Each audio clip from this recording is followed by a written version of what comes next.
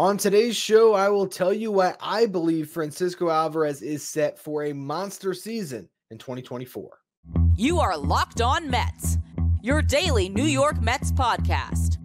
Part of the Locked On Podcast Network, your team every day.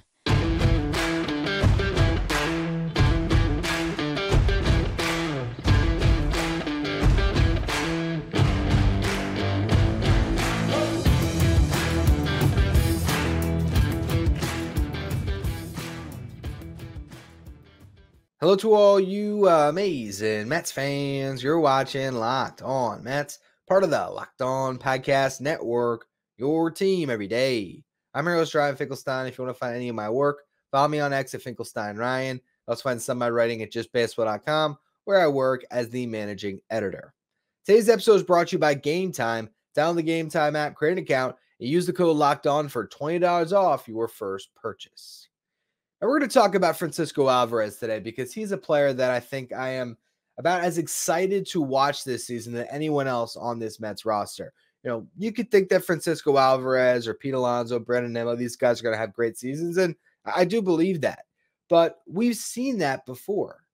Francisco Alvarez is still this guy that you can dream on because in his first taste of big league action, where he wasn't supposed to play 120 plus games, he was supposed to be in AAA, but Omar Narvaez goes down. He gets thrust up and has to learn how to handle a big league rotation. He's got to deal with a veteran manager in Buck Showalter that wanted to bring him along, slowly in the beginning. He's got to prove himself at the bat. That's a lot to put on a kid who was 21 years old last year. He hit 209.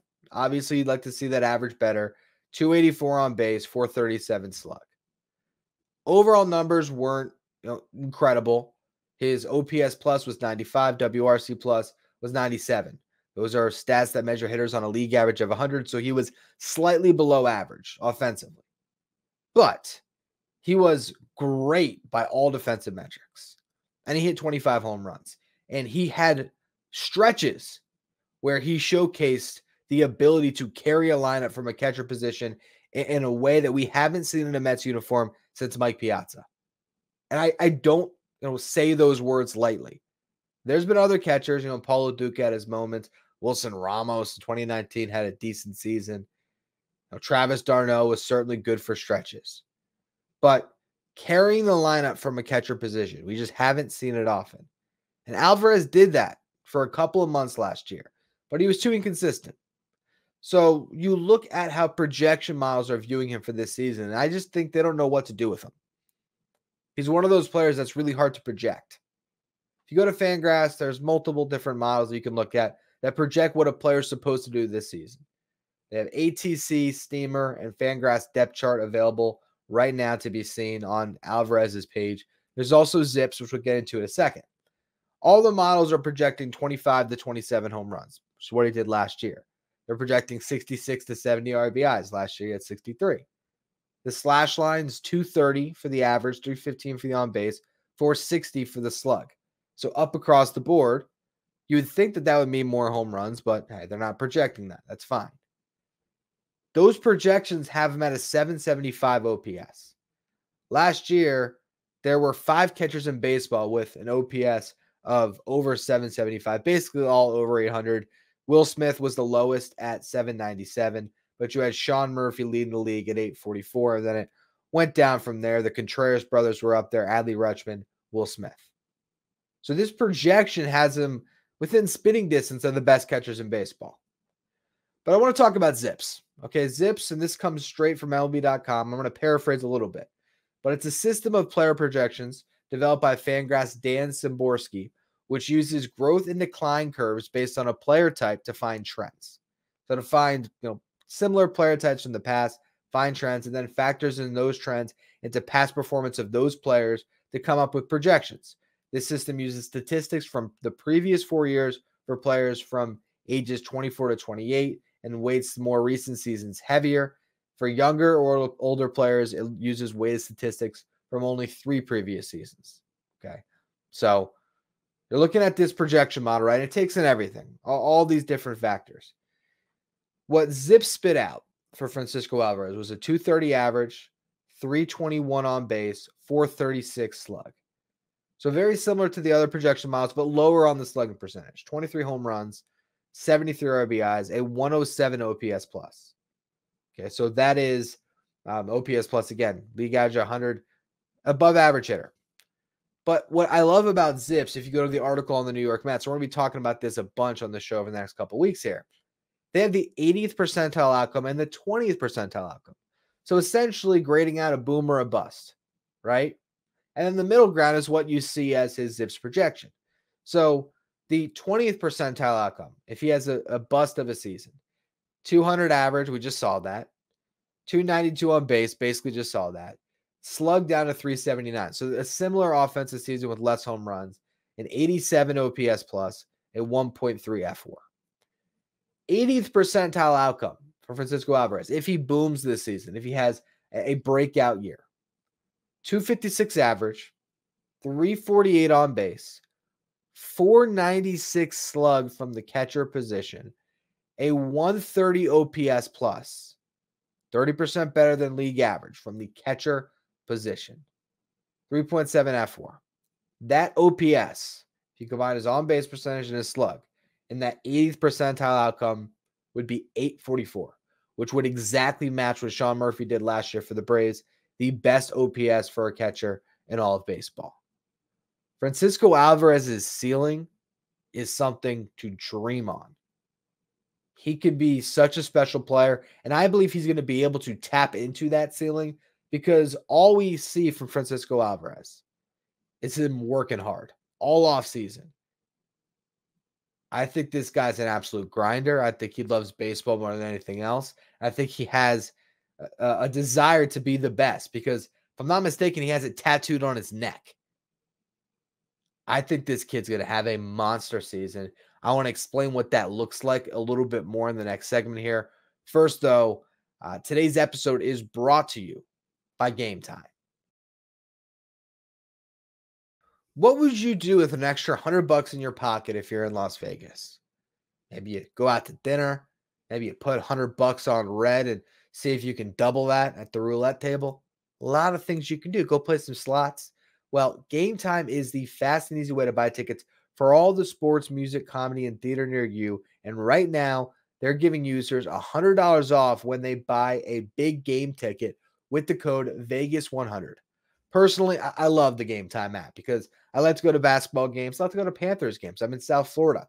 So for me, when I want to see whatever's going on in my area, I pull up the app and I can look at the lowest ticket price featured. Can get a great deal. See all the upcoming events, whether that's the sporting events, the comedy, the music, the concerts, a lot that you can choose from. Gametime is the only ticketing app that also gives you a complete peace of mind with your purchase because you can see the view of your seat before you arrive. You know exactly what to expect.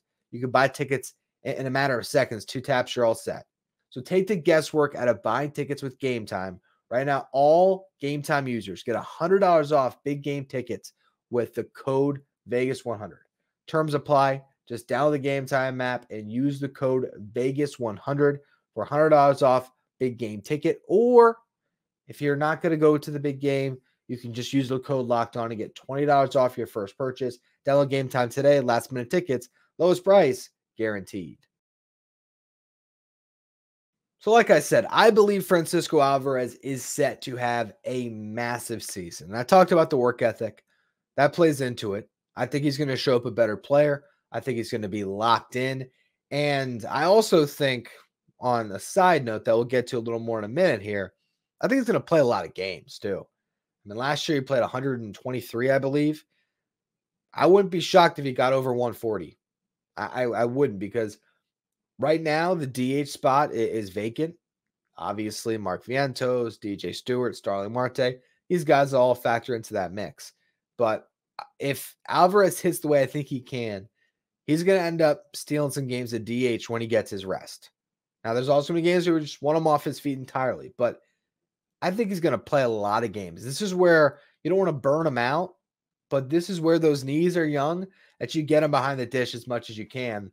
And here's what I just look at when I view his season last year. Comes up, there was the growing pains in April. May, he's solidified. 21 games played, grabs the starting job, and plays unbelievable. Okay, he hit 292, 363 on base, 667 slug. He hit 7 home runs. He had 6 doubles. He had a 176 WRC plus. So he was 76% better than your league average hitter. I mentioned being able to carry a lineup like Piazza. That was Piazza-esque numbers for a month, just a month. But really good stuff. Then league adjusts. Okay. June, he fell off. Hit 151, 205 on base, 329 slug. Still hit 4 home runs, which is good. Only 1 double, 45 WRC plus, so 55% worse than your league average hitter. So he goes from 76% better all the way down to 55% worse. Streaks of the season for him. Well, then he turns it right back around in July. 20 games played, 8 home runs. Didn't hit a double, but still 8 home runs that month. 16 RBIs. He hit 275, 351 on base, 623 slug, a 163 WRC plus, 63% better than your league average hitter. You put those 2 great months that sandwiched a really bad month, you put that all together, a 3-month span, which is about half of a season, 66 games played, he hit 238, 306 on base, 537 slug. So what's that? An 843 OPS? Remember that 80th percentile outcome, OPS 844. It's right there, okay? 19 home runs, 40 RBIs, 128 WRC plus. What was that 80th percentile projection at? It was a 130 OPS plus. Right in line, 2.4 F4. Now, I hope that if you take that 3-month sample and you put it into the season this year, I would hope he gets on base more, maybe slugs a little bit less, hits for a higher average. All that would be great. I would hope that it's not just incredible offense for 2 of those months and a horrible month. Maybe it's really good instead of incredible for 2 of those months, and it's just slightly below average in the other month. Hitters are still going to be streaky.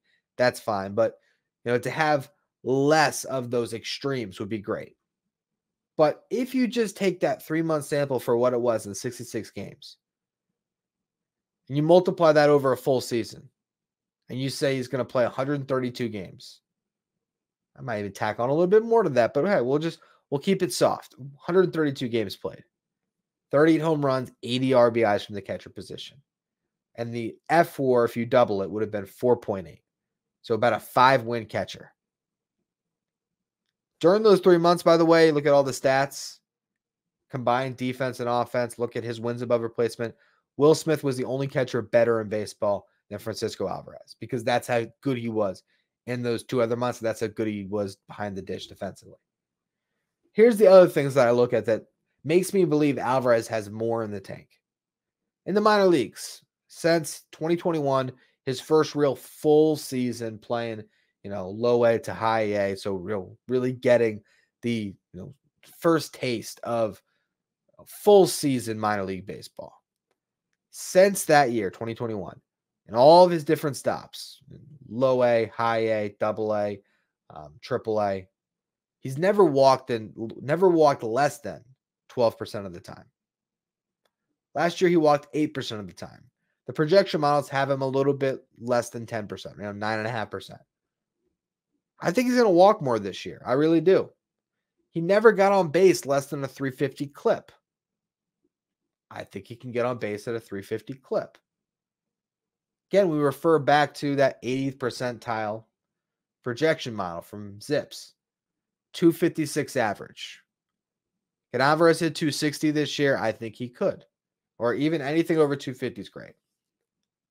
348 on base. I'd sign up for that. And I think where he can really make things interesting is if he can get that slug over 500 because he's hitting so many home runs. 496 slug's amazing. Look, of course, you're going to sign up for an 80th percentile outcome. Any day of the week. That's amazing. It'd be a great season. But I just think that the power he can tap into, especially if he gets into 140 games. I do believe there's 40 home run pop with Francisco Alvarez because he had a month where he hit 7, another month where he hit at 8. So if you can hit 8 home runs in a month, you're 6 months in a season, right? If you average, just over 6 home runs a month, between 6 and 7, that's a 40 home run year. And I'm not saying he's definitely going to hit 40. That's lofty. But if he gets well past 30, if he can clear 35 from your catcher position while playing the good defense, that's still a key. This guy is going to have a special season, and he's going to put himself on the map as one of the best catchers in baseball. He's already a top 10 catcher in baseball in my eyes. So justbaseball.com, I told you on yesterday's show, I believe, we've already done our rankings for all these different players. They're going to start to trickle out on the Just Baseball show starting in February. So those will come over time where you can see what we ended up writing. But I ranked all the different positions. And I try my best to check my Mets bias. And so with doing that, sometimes I end up knocking guys just because I don't want to feel like I'm biased against them. But I think I had him 7th or 8th. I think right now the conversation is who's the better young catcher, Francisco Alvarez or Gabby Moreno for the Diamondbacks. And Gabby Moreno had a lot of moments in that World Series run that they went on. But if the defense can be close to similar, and Alvarez did that this year, the power he has to dream on just separates him. And that's what I want to talk about in the next segment, why Francisco Alvarez has every chance to be top 5 catcher in the game this year. He could have a season where he's even better, top 3. I want to talk about the other catchers in baseball and what Alvarez can do to really belong in that company and pass some of those guys and be ranked even higher in regards to the top catchers in baseball. We'll go through all that in just a minute. First, though, today's episode is brought to you by FanDuel. There's only a couple of weeks left in the NFL season, but there's still time to get on the action with FanDuel, America's #1 sportsbook. Right now, new customers get $150 in bonus bets guaranteed when you place a $5 bet. It's $150 in bonus bets, win or lose. The app is so easy to use. There's so many different ways that you can bet, like same-game parlays. You can find bets in the new Explorer tab. You can make a parlay in the Parlay Hub, which is the best way to find popular parlays. And there's a lot of stuff you can find there, right? NBA action every night. There's always some parlays that you can lay some money on, whether it's just betting on a couple different teams or betting on a team result with a player result, points, rebounds, assists, three-pointers made. All that stuff you can find at FanDuel. Not to mention MLB futures are starting to trickle in as well. So a lot you can find over at FanDuel. Again, you place a $5 bet, you get $150 in bonus bets guaranteed. Visit FanDuel.com/lockedon to make your first bet a layup. FanDuel, official partner of the NFL. Throughout the season, I'll be providing the most devoted listeners of the show with some bonus content if they become Locked On Mets Insiders, our texting service where I can send updates anytime. So I'll be sending the lineup card out there every day. I'll be looking to send stuff anytime there's a transaction that takes place. If I read a story about the Mets, and if you just have a question for me, you can ask it anytime. Appreciate all of you who head over to Subtext. You can find the link in the episode description or go to subtext.com/lockedonmets. Now, where will Alvarez rank among the best catchers in baseball by year's end? I don't believe he's going to pass a couple of guys. One of them is Adley Rutschman. Best catcher in baseball for my money. Last 2 years, 5-win seasons as he made his debut and then had his second year with the Baltimore Orioles. The guy's unbelievable. Alvarez is more pop. Career high for Rutschman's at 20 home runs, but he's getting on base at a 370 clip. It's just a different type of player, more complete player, a guy that's seriously moving the needle on winning in Baltimore. Will Smith has just been underrated for years. A 4-win catcher basically the last 3 years, and sometimes even better than that. His career high in home runs, though, is 25. So what you're seeing with those guys is they might be more complete players. But what Alvarez can do is if he's hitting his home runs, he can maybe move the needle a little bit more.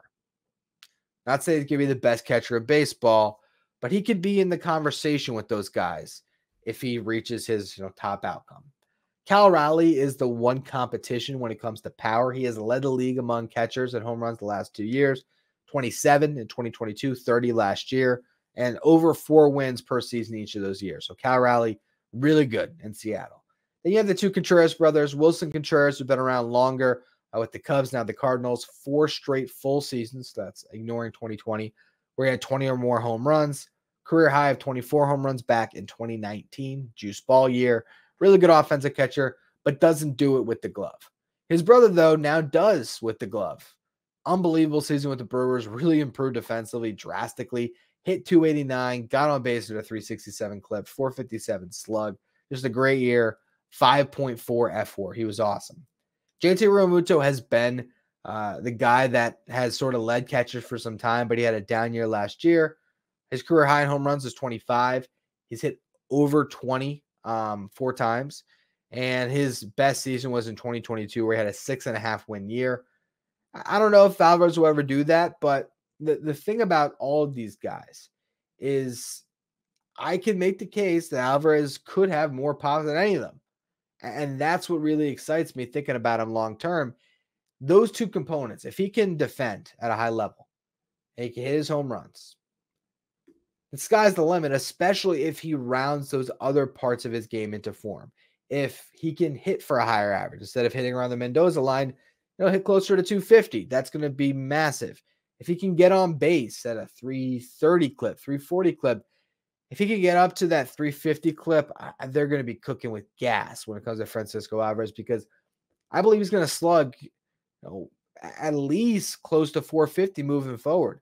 Didn't quite get there last year because the average was so low, but I mean, the home runs were there. If he hits 30 home runs and hits 250, that slug's going to be a lot closer to 500 than even 400. So I just think about how much you can dream on, and the fact, again, that this is a dude that was ballsy enough to get the best tattooed on his neck in red ink. I mean, it takes a certain kind of athletic freak to and not only just athletic. I guess if I wanted to, I could get the best tattooed on my neck. My wife would be pretty pissed if I did that one. But it takes a certain mentality. It takes a certain mindset to brand that across your neck, and then to back that up in the gym, on the field. When you see the way this guy's attacking his workouts defensively, when you see the way he's attacking weights in the gym, and you see him, taking these, massive medicine balls and getting in a catcher's crouch and just launching them. I think this guy's going to improve in so many ways. Last year he flashed the arm strength, wasn't really accurate with the arm. That's a big thing he's got to improve, and I think he will. Having another year to develop and be able to call a better game, that's going to be really massive. To just be more comfortable with what it takes to go through the constant work when it comes to strategizing as a catcher and being in all those meetings at the big league level.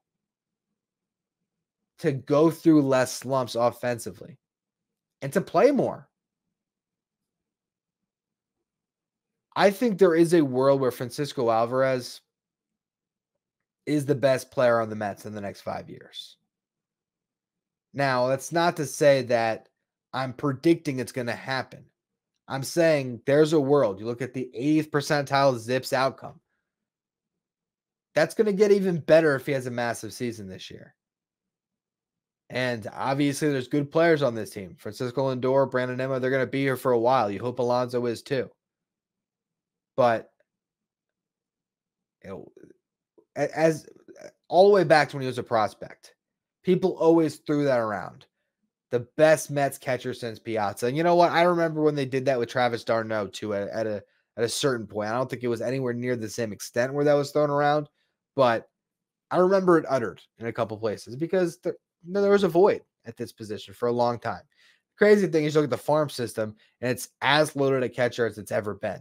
So you finally figured it out potentially at the big league level. And now you got all these guys coming through the pipeline that could become fantastic trade chips or backups. And there's a lot that the Mets can do at this position moving forward. But the best catcher since Piazza, he still has to live up to it. It's one season where his overall offensive numbers were still below average, but it was 25 home runs and great defense. And if he can just build on that and be a couple ticks better in a couple different areas, he's going to be one of the best players on this team very soon. He already is, but he can really take that leap into stardom this year, into being an all-star, into winning a Silver Slugger.